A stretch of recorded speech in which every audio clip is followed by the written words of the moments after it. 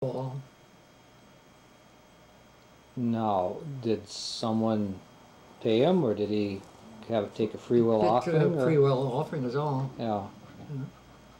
Huh. I know he used to stay at the folks a lot of times.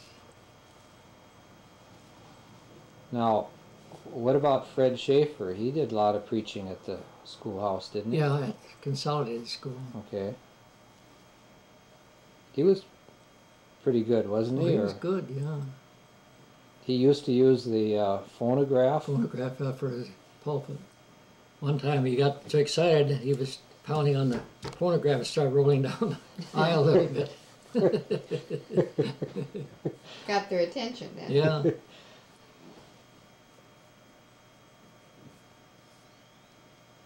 No, he was a good fellow. He was the first cottage on Webb Lake. Fred Schaefer. Yeah. Okay. Cedar Rapids, Iowa. Cedar Rapids, Iowa, yeah. He and Jessie Pilgrim. I mean, Yeah. she was kind of a live-in maid, I guess, She was the wasn't maid, she? yeah. And then Fred's wife was Esther. Esther? Was it Esther? I guess it was Esther, yeah. Fred, No, was it? Fred Jessie. Jessie. He'd stop at the house and watch Mom bathe Marlish, you know. Yeah. And then when the mail would come, he'd holler, Jess, Jess. Reverend Wellen walked to the lumber camps to minister to the men working there. Once when he ran out of funds, he said he prayed to God for help so he could make his rounds again to the logging camp. Soon thereafter, he said a gust of wind blew a $10 bill right into his hand. He looked around the corner for the owner of the bill, but no one was there. God had answered his prayer. Fred Schaefer and family were summer residents on Webb Lake and personal friends of the Billy Sundays. Mr. Schaefer taught the Bible class at Sunday school and often became emotional during his preaching. Once he pulled a jackknife from his pocket and cut a button off his coat. Mrs. Sunday was a visitor at the Schaefer home one Sunday. She used her talent to preach at Webster and was successful in getting people to come to the front and accept the Lord as their Savior. Did Billy Sunday preach here too then? Yeah. Is that right? Mm-hmm. Do you remember that, hearing him? Was that your dad's time? Superior to hear him, or Duluth, rather. Okay. A bunch of us went up there with an old Model T. The Rock had a Model T truck, kind of a cattle truck like, and we all got in that. It must have been about 10, 15 of us went up. Do you remember who some of those people were? Or you saying family or community? Or Marshes. And Harley's, Esther and Ruth, Grant. A lot of them went up. Did he give a hellfire and brimstone message? Is that? Yeah. Was he a good speaker? Oh yeah, he came up out of the, he rose up a door, you know. He'd pop up out of there and get up on the, Oh, really? yeah. On the stage, you Yeah. mean? Okay. Heard he threw chairs around and things? Did he? No, That's the only antics he did? yeah, but then when he come right out of that hole there, just like a wildcat. Was that his entrance onto the podium, you mean? Yeah. Okay. What was the purpose of that? Get your attention? Just get the attention, I suppose. Did he? What kind of speaking manner, style did he have? Well, he, brimstone and fire. Okay, shouted to, and you Oh, better, yeah. better accept or Yeah. else.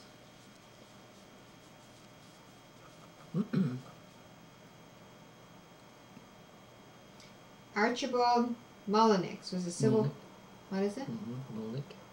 Mullenix was a Civil War veteran, and after his death, he was laid to rest in the Webb Lake Cemetery. He died October 7th, 1916. John Spafford was a Civil War veteran, enlisting at age 14. Floyd March served in the Spanish-American War in 1898. Young men serving in World War I were Paul Thatcher, Grant Johnson, Chester, and Ralph March. Grant Johnson died of the flu in camp, and his remains were shipped home. The government placed a large engraved marker on the gravesite in the Webb Lake Cemetery. The early settlers gathered at various places in the town on Sundays and some holidays for a picnic.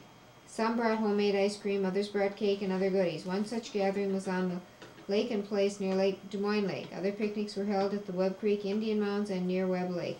The men folks played ball in the field near the picnic grounds near Des Moines Lake and met with other towns' ball teams to play, mostly on Sundays. Now, the Webb Creek or the Webb Lake Indian Mounds, would that be like on the north end of Lower Webb? Yeah. Okay.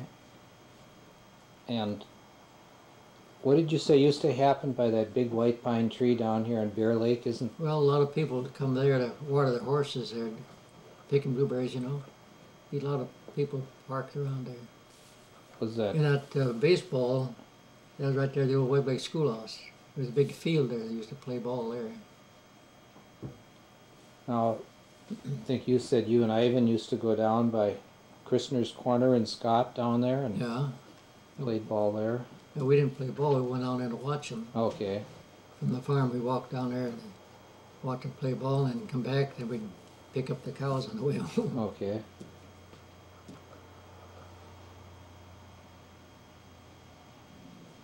The early settlers gathered at various places in the town on Sundays and some holidays for a picnic. Some brought, did I read that? Keep reading even if you did. Some brought homemade ice cream, others brought cake and other goodies. One such gathering was on the Larkin Place in Des Moines Lake. Others were held at Webb Creek, Indian Mounds, and near Webb Lake. Yeah, I did read that. The men, I read that too. Entertainment for the young folks included an evening with Mrs. Henry, Laura Greenwood's home. She played on her organ and they sang songs and played games. What's that about? That's right up, Greenwood place right up here. Oh yeah, that 40? Yeah. No, that's Harley Place. Okay. This is right there north here. And who is she? She was a Greenwood. She was a Harley, Mabel Harley, or Laura Harley. And she married a Greenwood. And then they homesteaded that place right up there, 40 acres. Was she musically inclined and that? Oh, no, this home. Just learned it by themselves. I guess. Okay. During the fall months, families gathered wild cranberries for food, and some were used to decorate their Christmas trees using long strings of cranberries and popcorn. Mhm. Hunting was good at Webb Lake. Rabbits, deer, bear, partridge, pintail, grouse, woodcocks, ducks, other game were hunted for food, and trappers would catch a beaver, muskrats, ermine, and few otter. Their pelts are sold to buyers at Spooner or a nearby store.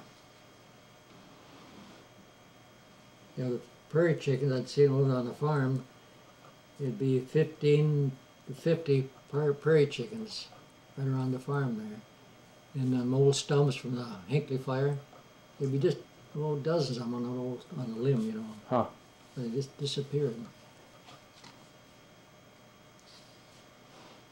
There were more stores or trading posts in the town following the closing of the McDowell store on Lily Lake. Well, Weldon, Webb, and Charles March sold groceries, and Charles March became the second postmaster here. His store was built on part of the Rolla Marsh property. He later sold to Carl and Emil Johnson, and Emil's wife Alice became the third postmaster of Webb Lake. The Johnsons moved the store on log rollers to its present site. It's now owned by the Troy Main family.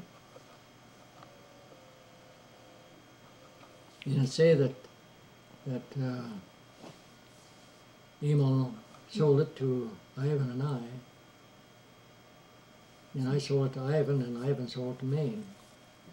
Oh, they left that out, huh? So the store was sold to Carl and Emil, Carl and Emil, and then they sold. We bought it from Emil. You and Ivan. Okay. And I sold it to Ivan, and Ivan sold it to Maine. Okay. Now, it said the store was moved on rollers, and it was what, half a mile About a quarter west? About a quarter of a mile east of where it is now. Okay. Oh, is that the main store? Yeah, that's the main story. So that was what was on rollers here? Yeah, it moved down on rollers. After a few years, Carl and wife Helen sold their portion of the store to Emil and family. They served the community for quite some time and then decided to sell and try their luck at grocery in Markville with a relative, Ray Chipman. Mm-hmm. I didn't know that. That's- Went to Markville, huh? Oh, here we go. Here it's in here. Ivan and Guy Johnson purchased the store from Emil and Alice Johnson, and Ivan Johnson became the postmaster at the time. The Johnson boys added hardware, feed and flour, tires, clothing to the store, and bought cream from farmers and tested it on equipment furnished by Duluth Creamery. They did well for the first year. Then Guy decided to try contracting to build houses in Minneapolis. Ivan had married by then, and he and his wife continued in the store business. Any travelers or others being in the store at the mealtime were always invited in to eat with them. One such drop-in was a Chicago baseball pitcher and sports writer named Gus Munch. He spent several days fishing on the Webb Lake using one of Will Marsh's boats and fell in love with fishing in the wilderness he found here. On leaving, he asked the Johnsons to build a few cottages, and he'd write an article in one of the sports magazines and would guarantee to keep them filled with fishermen. Johnsons thought resort business just a dream then, didn't do much about it until the following article brought some quick changes not only for the Ivan Johnsons, but the whole town's way of life.